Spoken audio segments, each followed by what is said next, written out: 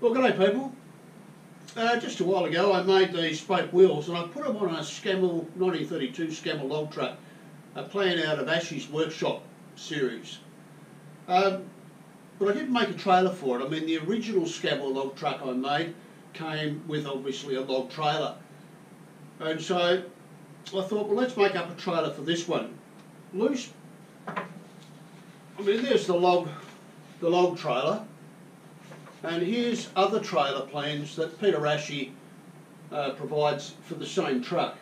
And I thought I'd do something modelled loosely on that. I thought I'd use a floating bogey. I like that idea, which came off the log truck, or the log trailer.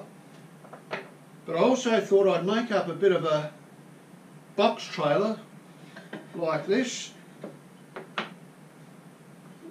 with a lid on it that hinges and opens. I mean, kids love to be able to open the lid, put things inside and then shut the lid again. So we'll see how it goes.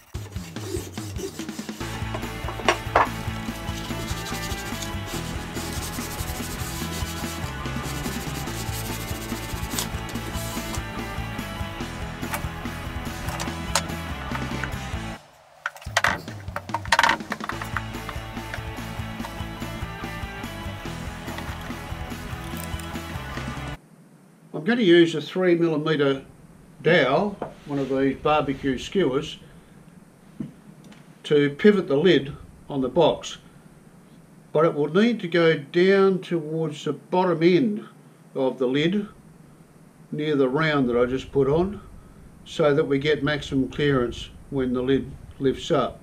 So it'll go through at about here.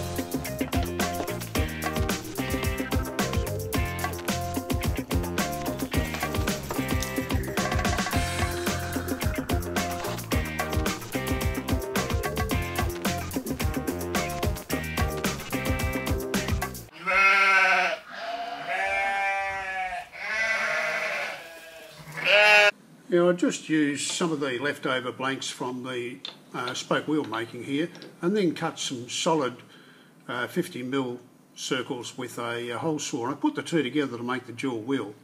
But I also thought I might like to add some holes around the outer wheel, so I just made up a small template with paper and used that.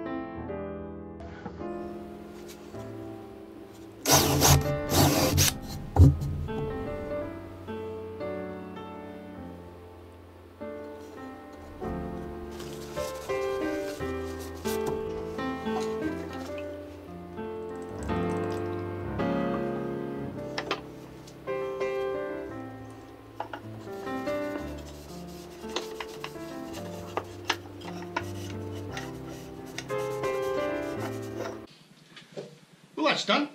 It worked out pretty well. I did come back afterwards and add these stands here because a lot of the time it'll be actually off a prime mover and stand alone. I mean, I'll probably use it on just about any prime mover or road tractor that I make of similar scale. But I did make the wheels different, so it looks a bit odd with this particular one.